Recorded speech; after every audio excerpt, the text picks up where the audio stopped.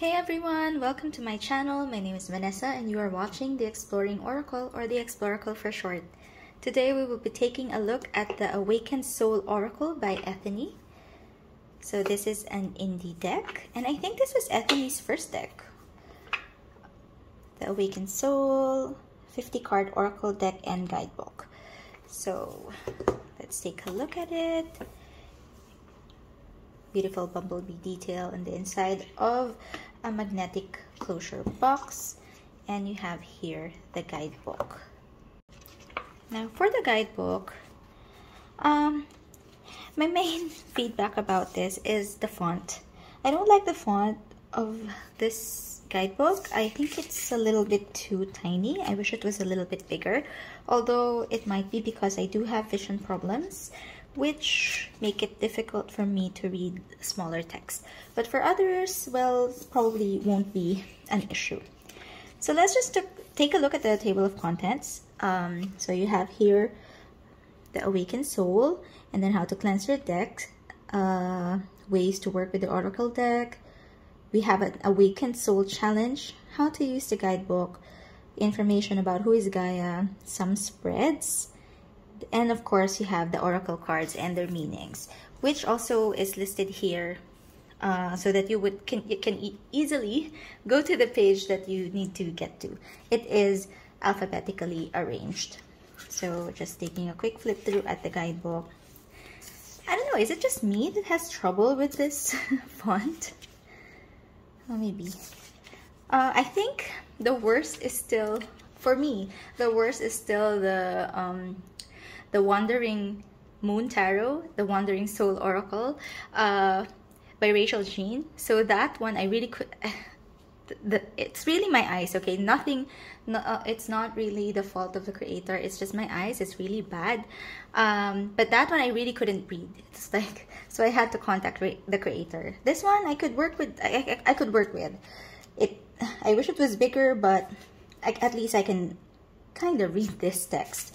So at least for each of the card entries, you have here a picture of the card. It is not in color, but you do have the Awakened Soul story, the meaning, and then you have a shadow meaning, an affirmation, and personal reflection. So it's pretty good for an Oracle deck, you know, because it gives you a lot to think about, which I think is really is one of the advantages of having an Oracle deck, because it goes by its own system and you can really make it your own. Now for the cards, so I wish there was a ribbon, but we can just tilt that to the side, and then you have here a card from Ethony. Okay, let's just put this to the side and let's take a look at these cards. They are silver gilded and beautiful bumblebee detail at the back, which is reversible. Now these are big cards. Let me compare it with the Naked Heart Tarot. In comparison to a standard tarot size, it is much bigger and wider. So yeah. Okay, so these are no longer in order because I have used this deck, but I'll just set up for the flip through and we can take a look at all of the cards one by one. I forgot to mention the cardstock. It is matte and not too thick. It's the perfect, it actually feels really great in my hand. It's just that it's really quite big. So later on I'll show you how I struggle with shuffling this deck.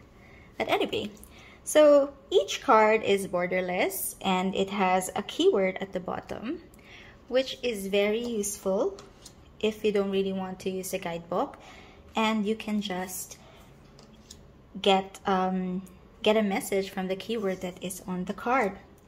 This one, Surrender, it is one of my favorite cards on this deck. In this deck, it is one of my favorite cards in this deck. And we have these whale sharks that we call here in the Philippines. They're called butanding, and I did get a chance to swim with some of them in the past.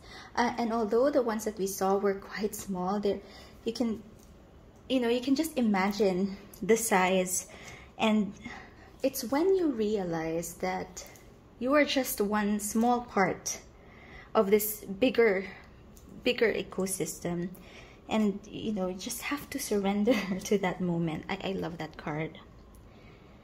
You have here as well, unplug.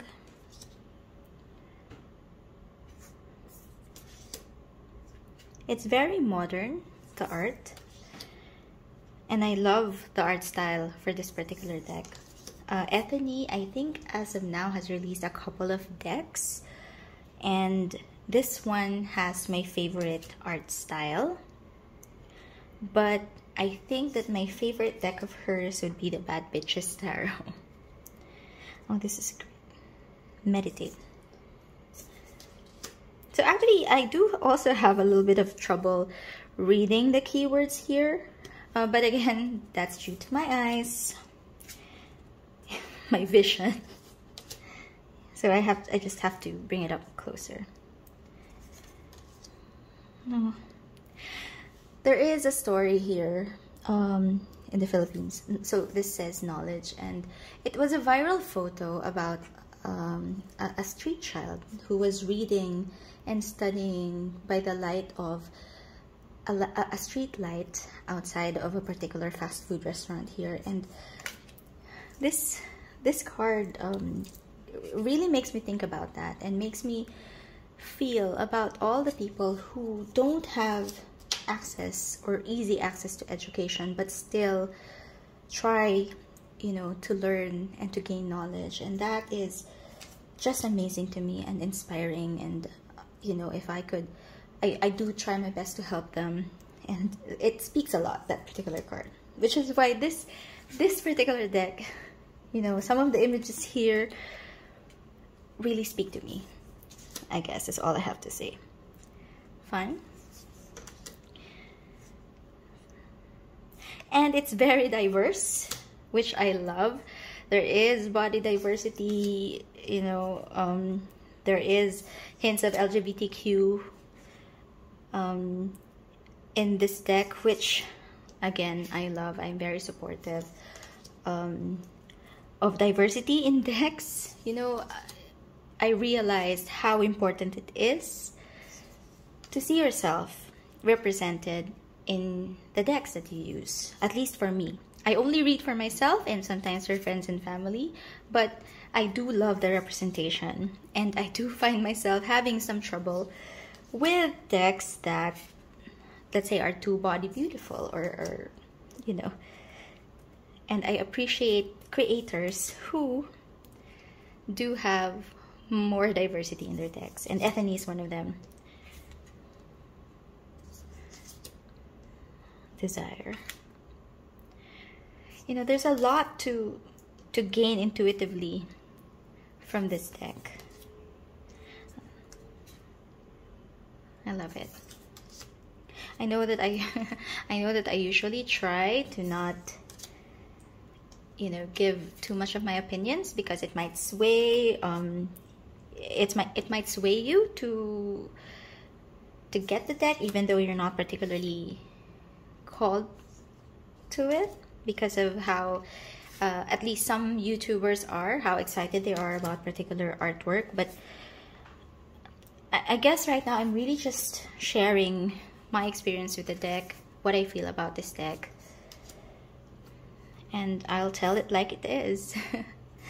If I like something, if I don't like something about the deck, I'll just let you know. And you know, just you can make your own opinion of whether you should purchase the deck or not, if this calls to you.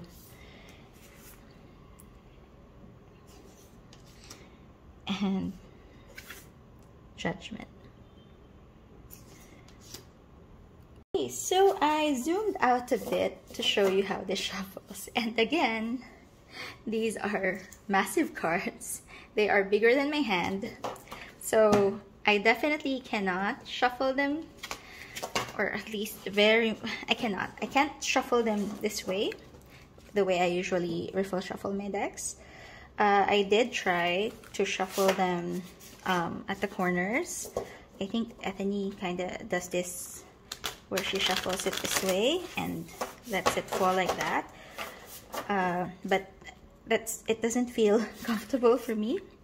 So what I do is I do it this way, and it kind of works. Yeah.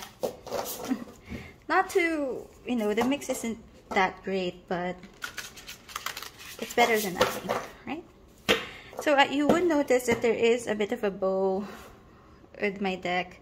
I don't know if it's because of the way I shuffle it. I could be a little more gentle, I suppose.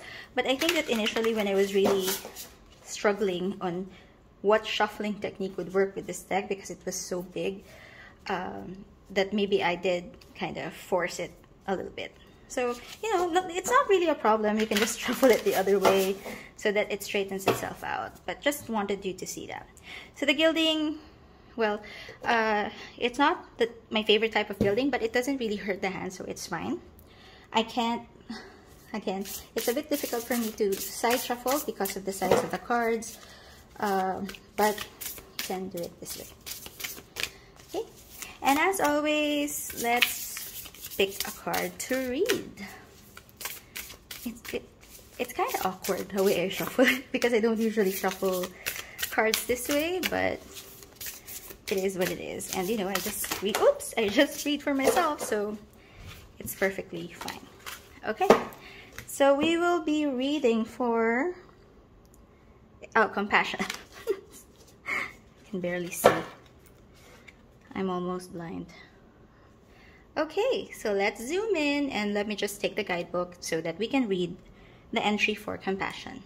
Alright, so since I am finding it difficult to read the text on this guidebook, I'll probably just trip over my words. Instead of reading it out loud, I will just show you the entry on the guidebook, and please feel free to pause and read through the entry. I'll probably just take a look at the awakened meaning and the affirmation, because those are short enough for me to read. But anyway, the awakened meaning. This is a gentle call to understand your impact on the natural world, to recognize your impact on each other, our planet, and yourself, to minimize the damage done, and to tread lightly. So that is the message for this card. And the affirmation, or maybe just a personal reflection. How can I pay forward my gift of kindness and compassion? So it can be a journal prompt. It can be something that you think about and meditate on that particular message, and personal reflection. So yeah, the guidebook is quite nice. Again, I just wish that the text is a bit bigger. The artwork is stunning. I have no words about the artwork. It's really beautiful, in my opinion. Yeah, and I guess I'll leave that because it holds particularly special meaning for me. And yeah, this is the Awakened Soul Oracle by Ethony. If you like this video, please consider liking and subscribing to my channel. I do post videos at least once a week, and I'll see you again next time. Bye!